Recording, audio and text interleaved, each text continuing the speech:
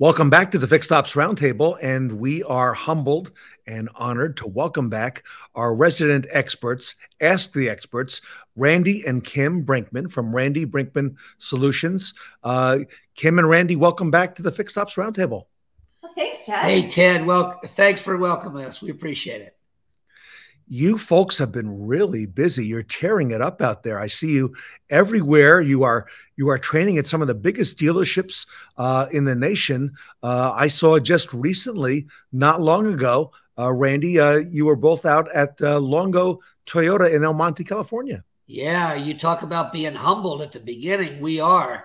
We spent 2 weeks there, and we worked with their leaders for their 4 dealerships within the Penske Motor Group, and we had it's kind of fun. It's fun to find the little things that make the big differences. Yeah, they're just a wonderful group of people, very positive, very progressive in terms of their training. They're very big on training their people. They just have a great culture there, and it's very uplifting and fun to work with, and we just really enjoyed it.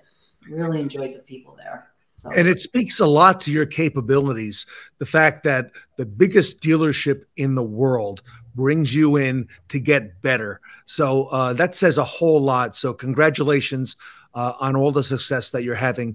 And, you know, since we got together in March, there have been some questions from our audience that have come up. And if you don't mind, I'm going to go ahead and ask the experts today on behalf of the Fixed Ops Roundtable viewers some of these questions that have really resonated to the top.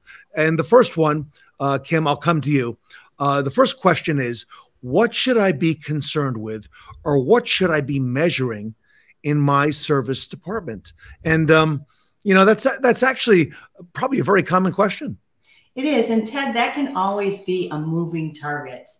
So we like to look at the basics. I mean, what do we really want to focus on? And the things that I really focus or have our team focus on is selling our total hours sold, number 1. Number 2 is our unapplied time. And number 3 is discounts. And, you know, when you look at total hours sold, that's your inventory. Your technician's time is your inventory to sell. Did I sell all that time?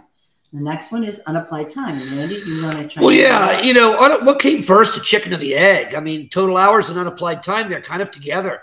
If I concentrate on my unapplied time and make it go away, I sell more hours. And if I sell more hours, I cover my unapplied time. So both come hand in hand. Discounts. Why are we discounting? We do so much in menu pricing and things of this nature.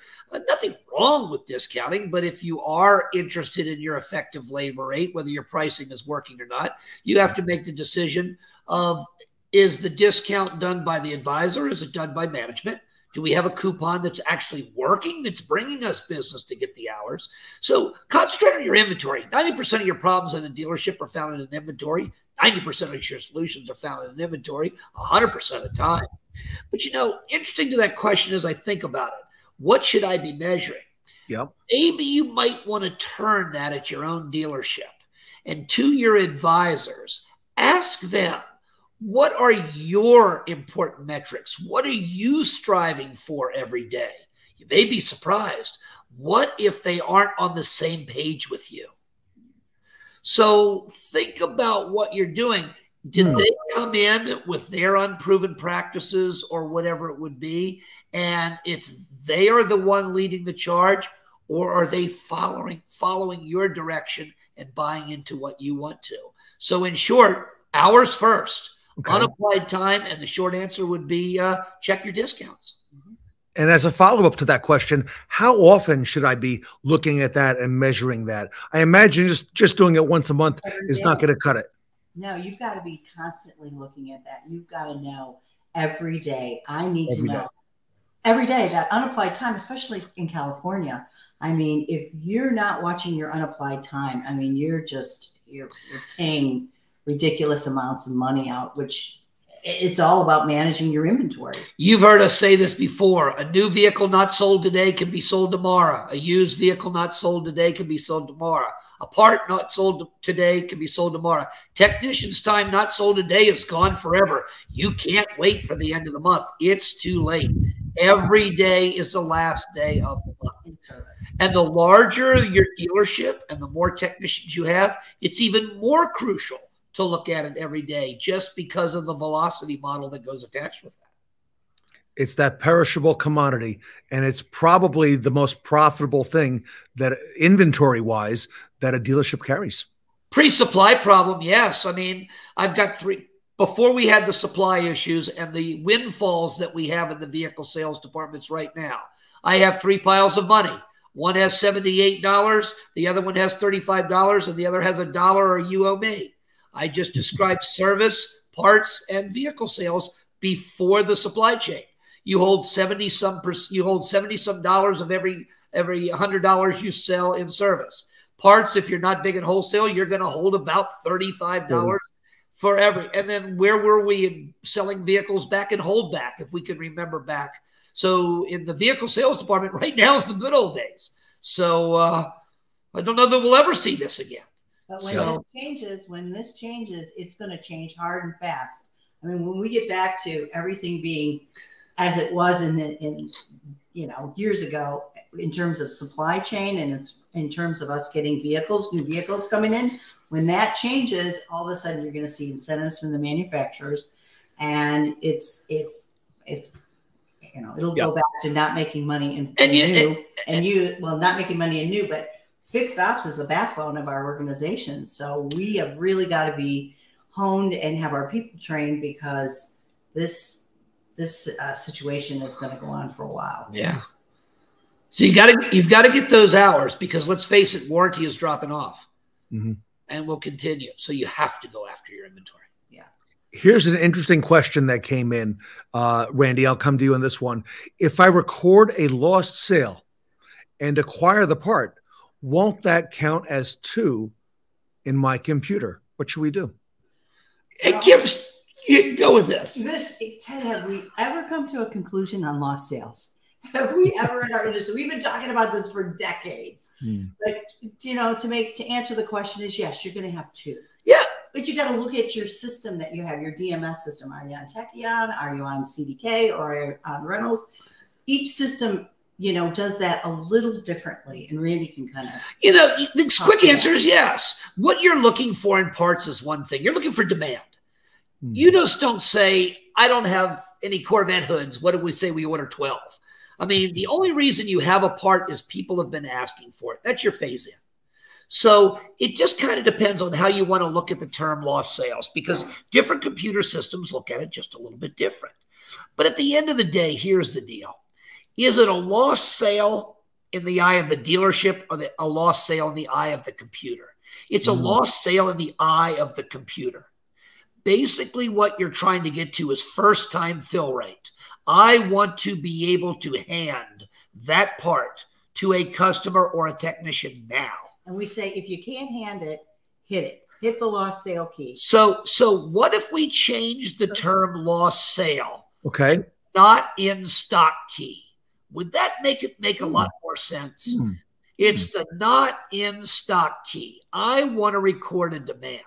Now, certain systems that will accelerate things, for example, Reynolds, but CDK and all do not work that way. You have to go in and do a test to believe it yourself.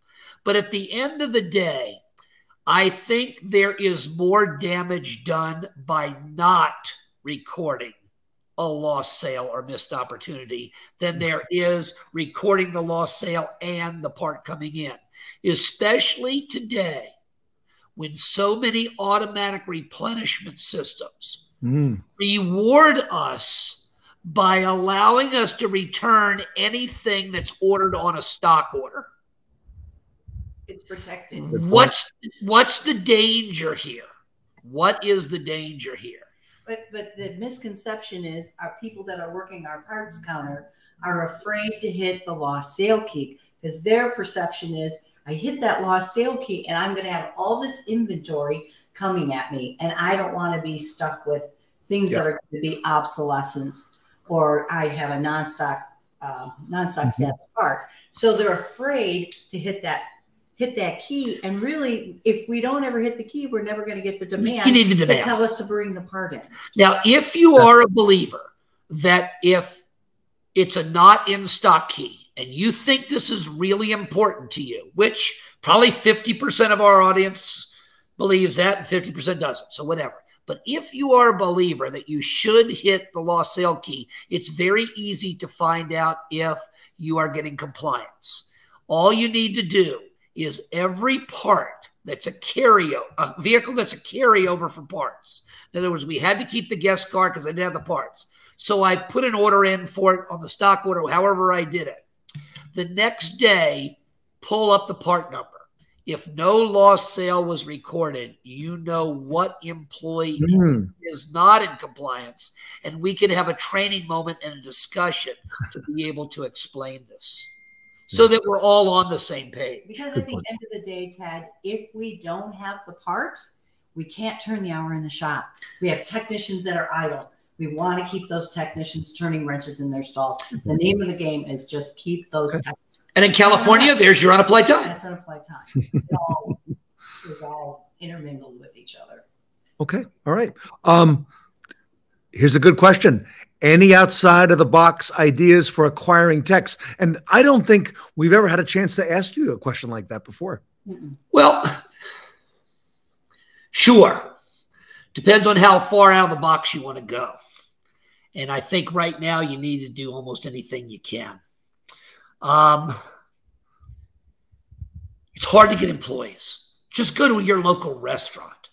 It's hard to get people to work, much less skilled people as technicians. So are we trying to fill a need of ours, or should we try to fill a need of theirs? Now, I have a stall in my mechanical shop that I would like to put a technician in. So I'm looking for a technician. Well, the tool truck just left, and there's not a bunch of them hanging in the back that I can put off the shelf and put in there. So I've got to do something. So we've got a lot of dealers right now considering a 3-day work week. Hire a technician to work 3 days. I can hire 2 technicians for that one stall. One works Monday, Tuesday, Wednesday. The other one works Thursday, Friday, Saturday. Now, who in the world can I get for that? Ted, you and I have a little bit of gray. So let's just pretend that we are technicians right now. We've been doing this since high school. So we're getting a little older, a little tireder, a little harder to get up in the morning. And ibuprofen is now our recreational drug of choice. So I don't want to quit. I'm not ready to retire, but maybe I want to back off a little bit here. I'll work 3 days. I'll find a lot of attraction in that. Now, if I partner up with somebody else, quite frankly, as the general manager or the service manager, I don't care who comes in. As long as if you want to work 4 and the other guy wants to work 2, or you want to work the weeks and the other can take vacation, I don't really care. But start thinking about 3/10s perhaps. Now, Kim, what's another person that can find value in this? Techs with young families. People are having a difficult time finding childcare. So, or financially, it's just, it just doesn't work for them, So we look at it as, I can find a technician, a young technician that has a young family. They can work 3 days, and their spouse can work the other 3 days. So it just anything to do to attract people that it's not our typical environment anymore. But today, finding people is tough. Finding, like Randy said, finding technicians, it's really hard. So we have to really think outside the box to attract. In your ad for a technician, if you've offered 3 days and you had a young individual with a young family with childcare concerns, both financially and time, just finding them, I can see somebody wanting to work 3/12s. Yeah. I can see them work 3/12s. How about somebody that lives really far from somebody that lives far from the dealership?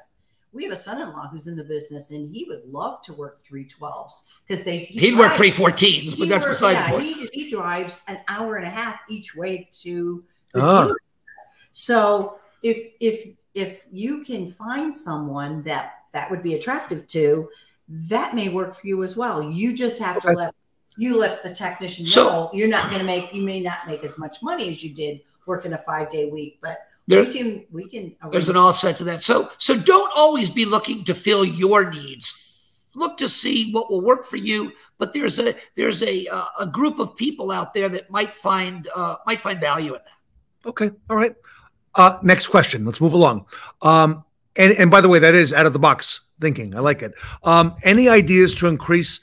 And here's what some people don't like this word, upsells, but we all know what it means.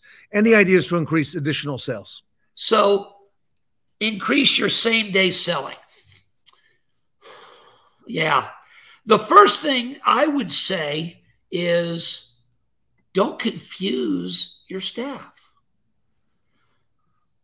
If you have a pay plan that has an accelerator for effective labor rate, hitting an average. Oh, okay, yeah. You might be negating the very thing that you want. Because when I get the multi-point inspection, it's not for big tickets. It's for maintenance items. Maintenance items are not going to give you a high effective labor rate. So you're asking me for same-day selling. I can't sell tires because I'm going to lose money in my pay. So you've got to make sure that you're not confusing your staff by giving them a mixed message. What you're asking them to do is against their pay plan. Now, to help with same-day selling right now, Kim and I have instituted a little word track that we use. And Kim, we ask the guest, is this going to be a short-term vehicle ownership for you or a long-term vehicle ownership? And in today's environment, most people are saying this is going to be a long-term. And we do that at write-up. At write-up. And so we go, great, we want to help you. We do complimentary, comprehensive complimentary inspection. And then we do that so you will know where you stand with your vehicle and we can take it from there.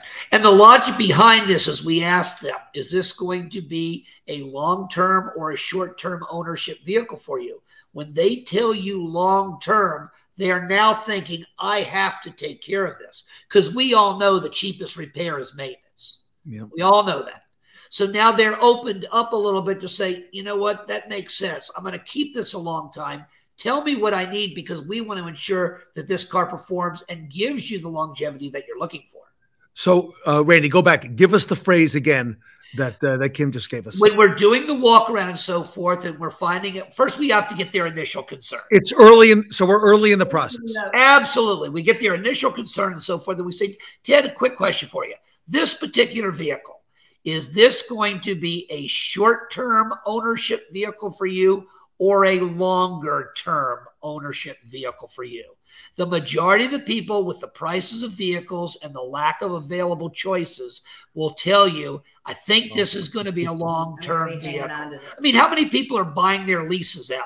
They're turning them into long-term vehicles. That's a great thing to ask Kim, we should be asking every customer that right We believe that because it makes them stop for a minute, think, and they can actually see, if I'm going to keep this for a longer time, I got to take care of this. And again, we want to tie that guest to our dealership. We want to tie that guest to our service department. Yeah. So we've got to do everything we possibly can to tie these people to our owners. Okay, fair enough. Okay, last question for today. My warranty total gross is going down. Anything I can do about that? Yeah. Unfortunately, that's something we should have been looking at as a group collectively yesterday. Yeah. I mean, warranty is going down because we don't have new cars coming in.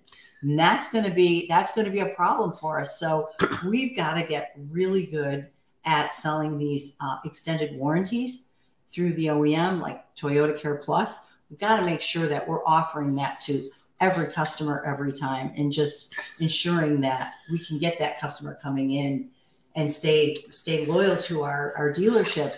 But other than that, we really have to get good at selling customer pay. You know, a warranty is going down. Kim's right. It's going to continue to go down. We sold 1,000 less cars this year at your dealership. At your dealership. That's 1,000 less people coming in over the next 3 years. One of the things that we did, Ted, over a year ago is we tried to convince our dealers to purchase as many 1-year-old vehicles of your brand that you can find. Don't worry about your front end gross and selling them. Just acquire these vehicles.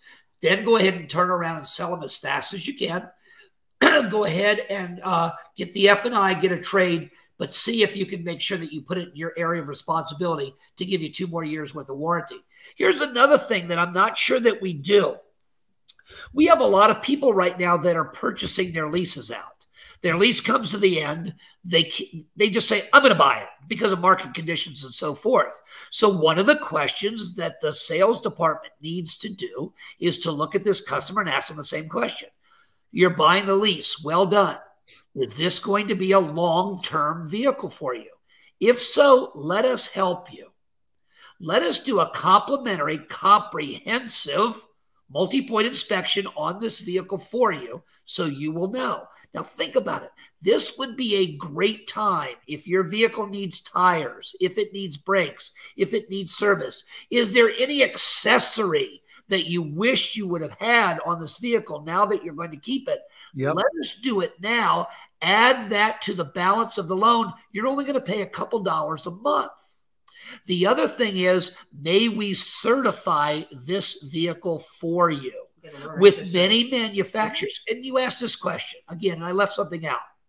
Is this going to be a long-term vehicle or a short-term vehicle for you? They say long-term.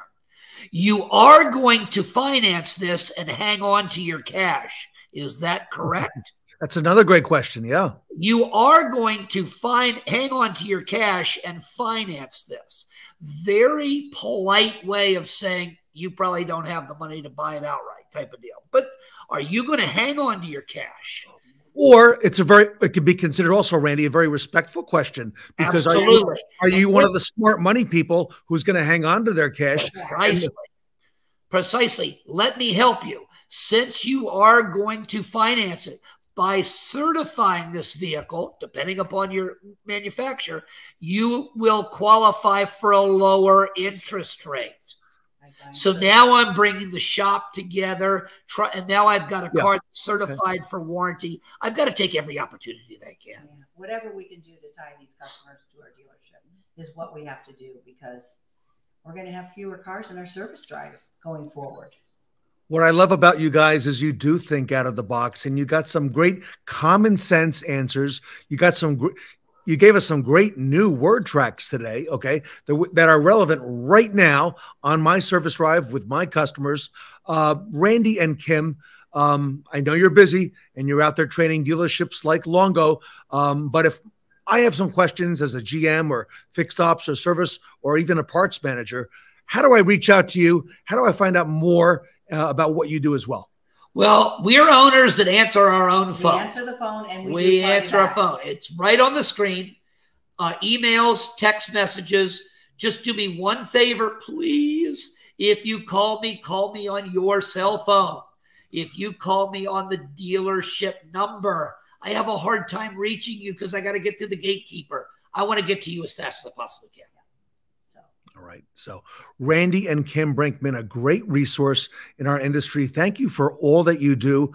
Amazing information you provide the Fixed Ops community all the time. And on behalf of the Fixed Ops Roundtable, Kim and Randy want to thank you for all you do.